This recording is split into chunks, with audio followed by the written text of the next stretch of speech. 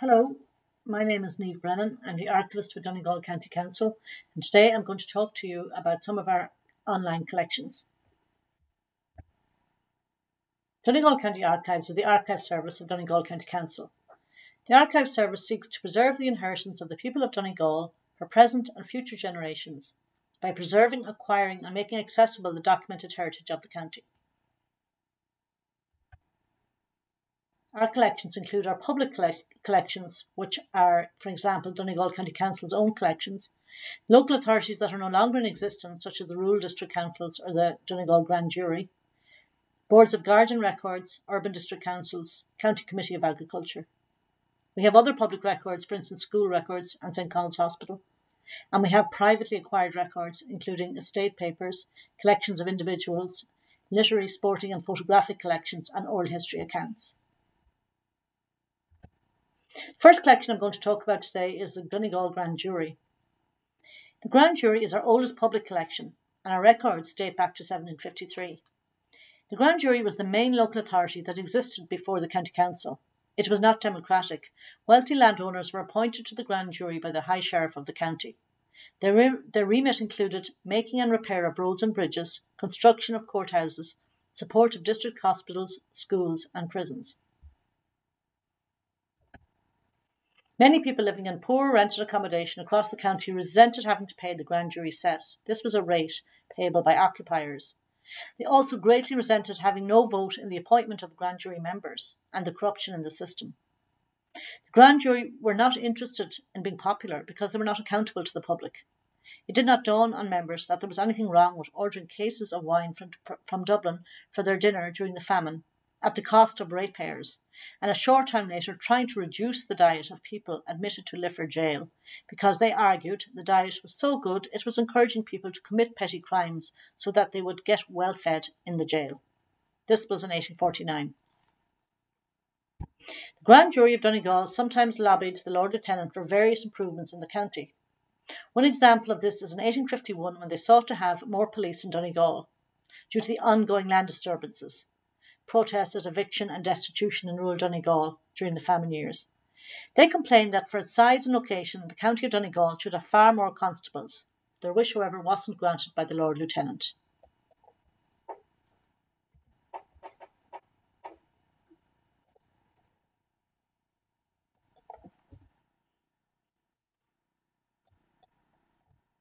Donegal Grand Jury's archives are online and free to view. We have minutes of meetings and contracts, assize records, financial records and correspondence, as well as a photograph of the last Grand Jury. The records are useful for family and local history because they contain names of Grand Jurors, staff, contractors, tradespeople, rates collectors and others. This is the website here. If you click on the catalogue, you'll see all the records that are available and the reference numbers. And then if you go back into the main website, you'll be able to see all the records that are there, and you can click on any one of these and have a look at the actual archive itself. These were microfilmed records, and the microfilms were digitised and put online last year. The originals are in the county archives, and they can be viewed by appointment at the archives itself in Lifford.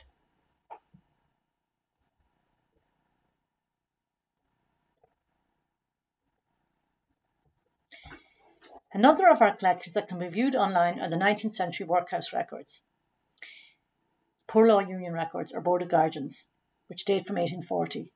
The British government passed the Poor Law Act in 1838 and divided the country of Ireland into poor law unions, each one run by an area board of guardians. The principal responsibility of the boards was to build and run workhouses for the destitute of the county.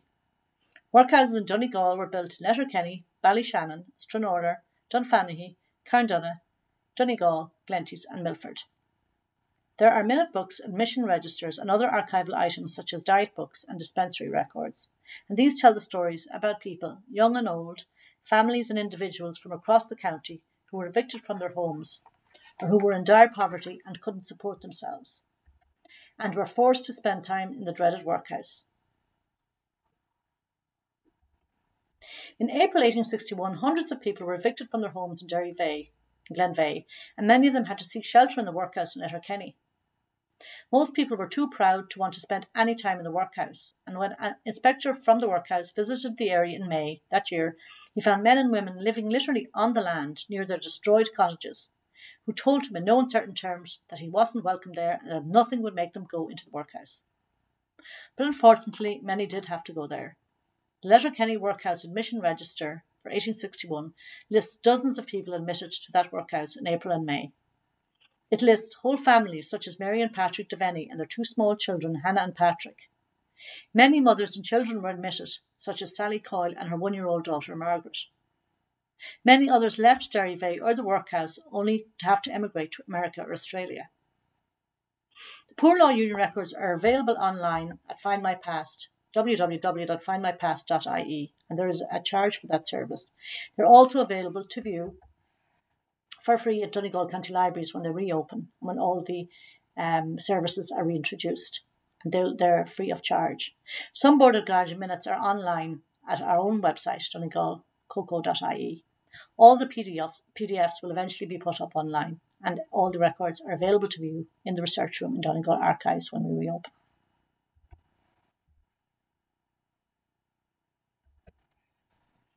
I'm now going to talk about some of our private collections, and I'm going to start with the Lifford Jail Turnkey Report.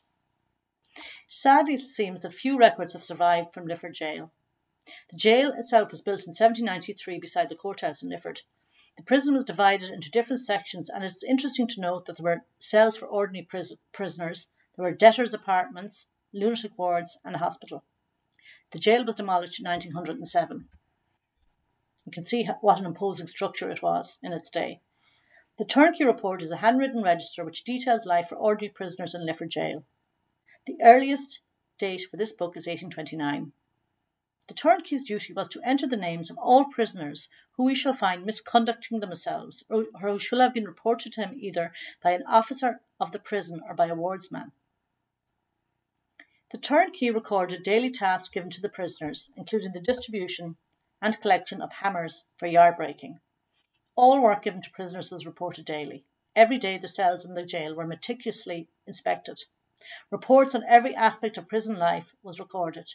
Reports include punishments meted out to prisoners for various infractions of duties of the rules. These included disruptive behaviour, fighting with prisoners, threatening officers or disobeying orders, cells not being kept clean or tidy, and even for speaking Irish. Punishments included time spent in solitary confinement and deprivation of certain supplies, particularly milk.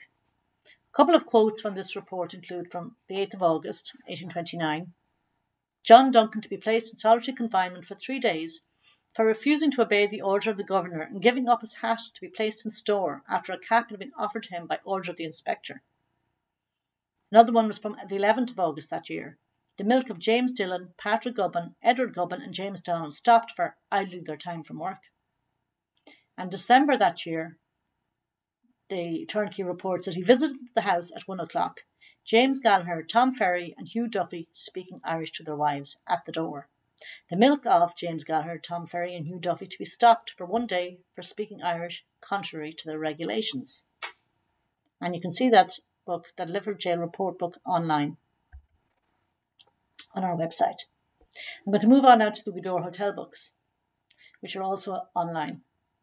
In the 1830s, the Gweedore Hotel was built by local landowner Lord George Hill, brother of the Earl of Downshire. We have 2 visitors' books for the Gweedore Hotel. These are wonderfully entertaining items. The hotel was hugely popular with wealthy tourists from Ireland and abroad. Lord George Hill acquired much of the land in northwest Donegal. By some, he was regarded as a good reforming landlord, though there was plenty of local opposition to his reforms, particularly during the 1850s when he brought in tenants from Scotland for the purpose of large-scale sheep grazing. This was similar to what John Adair did in 1816 during mass evictions from Derryveigh. This escalated into the famous Sheep War of Gweedore. The visitors' books contain very detailed descriptions of the land, the landlord, the hotel, the area, and the overall situation in Gweedore from 1842 to 1874. They also contain comments on emigration and the famine. There were many notable visitors there, including William Robert Wilde, father of Oscar Wilde, John Mitchell, the Young Irelander, Thomas Carlyle, to name but a few, members of the Downshire family. There are also many visitors from the surrounding counties whose remarks on the changes to the area they witnessed are perhaps of even greater significance. People often wrote in praise of Hill's effort, even during the famine. I have often visited the Gweedore Hotel, but have no period of greater pleasure than this, wrote one person. The deep and heartfelt interest Lord George Hill is now at such an awful crisis of distress and famine, owing to the total failure of the potato crop, showing how to alleviate the probable wants of his tenantry. Would to God there was a Lord George Hill in every parish in Ireland. But not everyone loved the landlord. For example, one man penned a rhyme to describe his view of the local situation. For sheep destruction, landlord rule, and comfort rich and rare, Gweedore is famed through Erin's Isle, this notebook doth declare. But tenant slaves are crouching here beneath their tyrant's sway, and grimly curse the hour their moors became the Scotchman's prey. Others had a less serious take on matters. A number of visitors expressed their sentiments in comic verse, such as this. Again and again in Gweedore I have been, again and again all its beauties I have seen, yet never have felt enmity, fatigue, or chagrin. For ale such as here a cure cannot fail, if you're fond of good sherry, good port, and good ale, and you're cured of all ails. 1844.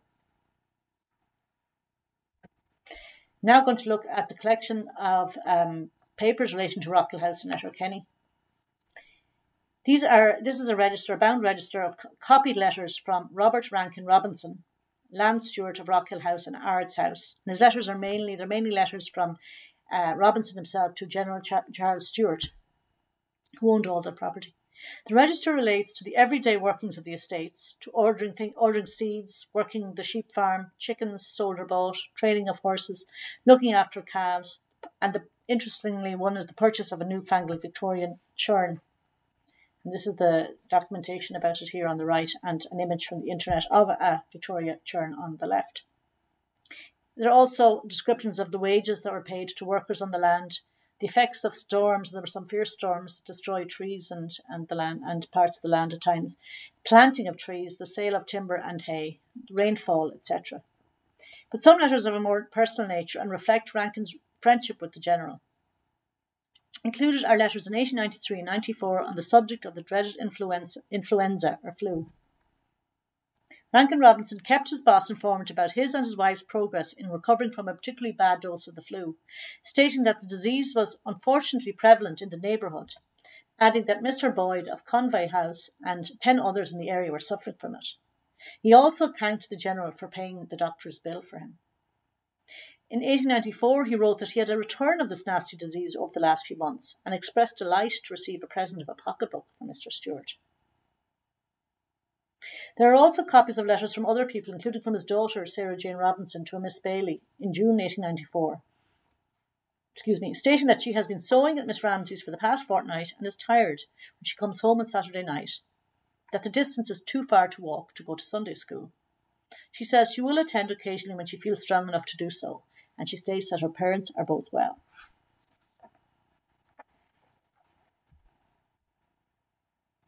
I'm going to skip a few decades now and talk about the Fanad District Nursing Association, or Fanad Health Club as it was also known.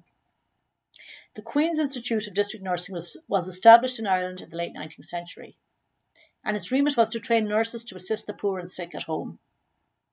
District nursing associations, also called health clubs, were set up to manage the scheme locally, and the committees were run by volunteers, usually wealthy or of some standing in the community.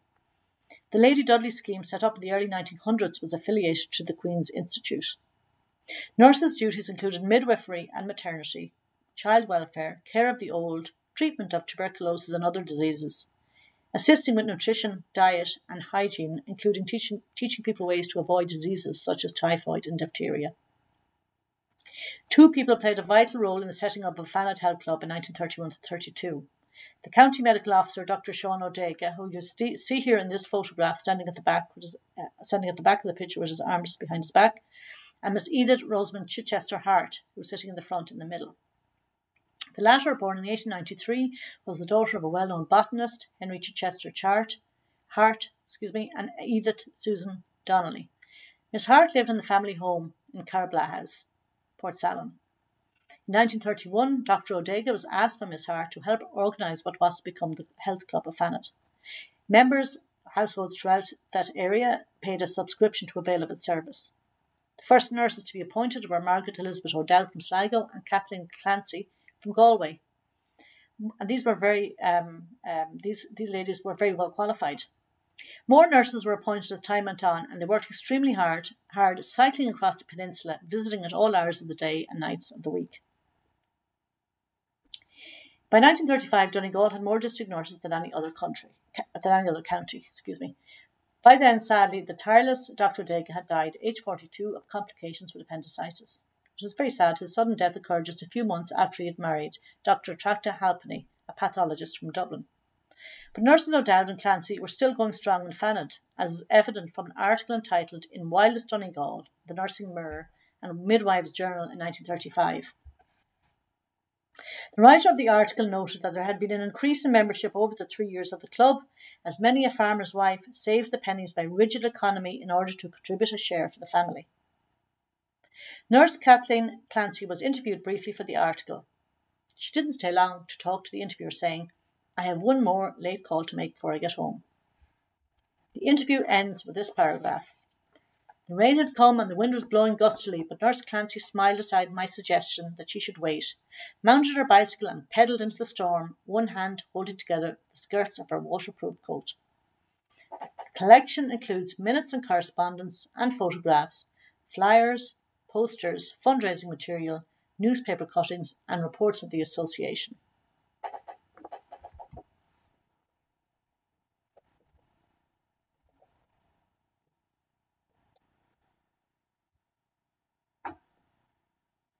I'm now going to talk about another 20th century item that's online on our website, and it is a social and cultural study of crofter life on the West Donegal seaboard, a thesis written in 2 volumes by Patrick O'Neill back in 1940. It's a fascinating social and economic thesis. The first volume is divided into 2 volumes, and the first volume is divided into chapters. There are chapters on West Donegal's climate, soil, agriculture, for instance, corn, manures, potatoes, crop rotation, etc., transhumance, or as we know it, bullying, livestock, rundale, congestion and land tenure, on home industries, fishing, curls, and housing. It has many different topics. The second volume is very interesting. It includes hand-drawn statistical maps of Donegal, some of which you'll see here, including of structural features of a sea curragh. It also includes a sketch of a crofter's lime kiln, drawings of spools and a pot for holding yarn, and many different types of houses along the western seaboard, plus older types of what he was calling a crofter dwelling, cottages. There are black and white photographs from across western Donegal, including of the Upper Finn Valley and houses and cottages in places such as Teelan, Ranafast, and also in County Meath as a comparison, and also in Norway. So this collection is very interesting just to see the changes that have been, and there you see a thatched cottage there. It's very interesting for many different reasons: family, local history, for geology, geography, many different aspects of history. But the last online collection we're going to look at today is a political collection, a collection of papers relating to Joseph Murray. Joseph Murray was born in Monaghan and moved to Bundoran in his late teens after qualifying as a teacher. Clearly identified as a man with leadership qualities from a young age, in late 1917, Murray organised a company of the volunteers in Bundoran. During the crucial 1918 general election, dominated by Sinn Féin, Murray campaigned for Sinn Féin candidate PJ Ward in Killybegs and the surrounding area. PJ Ward became one of the 3 Donegal members of the first Dáil in 1919. Murray's work included organising Irish volunteer companies into battalions in South Donegal in 1919. Bundoran was the number 1 battalion, with companies from Bundoran, Ballyshannon, Balleek and elsewhere in South Donegal. From mid-1920 to mid-1921, this saw the greatest level of IRA activity in South Donegal during the War of Independence. Murray became involved in various raids and attacks on the Royal Irish Constabulary and British forces, including a raid on the Customs Office in Ballyshannon in May 1920. Other activities included a raid on the RIC barracks in Bealtaine in September 1920.